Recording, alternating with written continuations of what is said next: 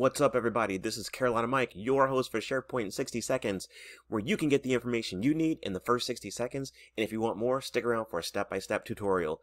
Today, we're going to talk about two things. One, where the heck has Carolina Mike been? And two, what's a new way that we can make edits to a hero web part? Stick around. I'm a SharePoint expert, play with data extra, careful with my hands, cause I gotta use them for work. Yeah, I'm a big old nerd, I like maple syrup, on my pancakes, I don't care what you heard. Alright, everybody, let's address the first thing. Where the heck have I been? Well, I've been on a tennis journey. I'm a self-rated 3.0, USTA, NTRP, all that happy stuff. Been playing a lot of tournaments, practicing a lot. Yeah, just lots of tennis.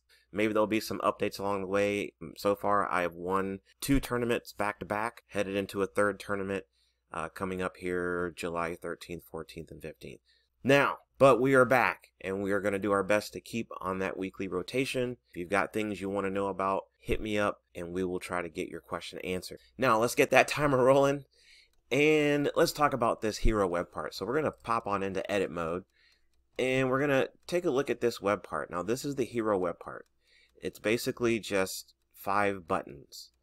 You can have an image there or a color block with a URL, and it's super cool. But you could have 1 tile all the way up to 5. As you can see, we've got 5 here, but let's say we want to make a quick change, and we want to change it from 5 to 4. Well, we will click here, okay? Now, check out this clicks and what's going on here. So we've got 2 menus. We've got the menu for this button here, basically, okay, for this tile. I think that's a better term for it. And we have this edit button here for the entirety of the web part. So we want to just hover here and take a look. Now, we've always had this edit web part pencil mark, but the new thing are these little settings here. It's basically pulling a few settings out of this pencil and placing them here for quick access, so you can quickly go from 5, 4, boom, you're done, or 4, 5. Now, if you want to do it the long way, you can certainly do that, and then there you go. Bam. Okay, that was your quick run through. Let's slow it down a bit. We'll talk a little bit more about the hero web part and recap what we just did. So, hero web part, basically just a group of up to 5 tiles. You can throw a URL back there and people can click and go to places. Another cool thing is if the link points to a SharePoint video, it will play within the web part. As you can see right here, this video just starts firing up right in the web part. That's pretty slick. We'll show you how to add a new one and recap how to update the number of tiles. So all you got to do is go to the edit button. Boom, now you're in edit mode. Quick tip, if you don't want to save anything that you're working on, you can hit discard changes. If you want to save it without having it published, you can save as a draft. Alright, that way only the owners and the members would be able to see it, but visitors would not be able to see the changes. If we wanted to add a new web part, we would just click on the plus button and then pick a new hero web part. Pretty straightforward. We've got each individual tile here. We can click on the tile and you'll see we have 2 edit areas. This is for the entire web part. This is just for this particular tile. You can go on the edit button there and then you can add the URL. It can be internal or external. I do believe externals will open up in a new tab. Internals may not. If they cross sites, I believe they might open up in a new tab. If they're on the same site, most likely going to open in the same tab. Don't think there's a way to change that.